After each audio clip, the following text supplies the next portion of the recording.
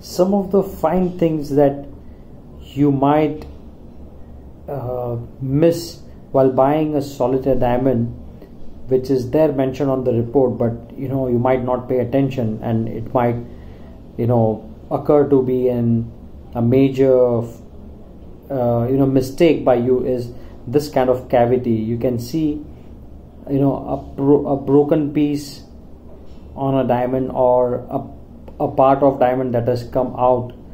You can see as I play with the light, the surface of the diamond has like a cavity.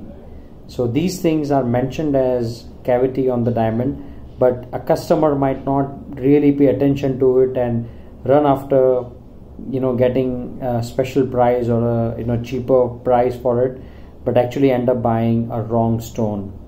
Now this is the kind of in-depth service what we offer to consumers across the world, so that they buy right kind of diamond. If the inquiry is through us, through All Your Jewels, then we will certainly weed out these kind of stones and offer the one which is right in quality. So don't make mistakes by buying diamond on your own, but actually get an expert or a guide like me in place and buy the right diamond at the right price. Most, I mean to say 90% or 95% customers on their own will certainly make a mistake if they have to buy this type of diamond. They will select this diamond because they will find this diamond as cheaper compared to other diamond.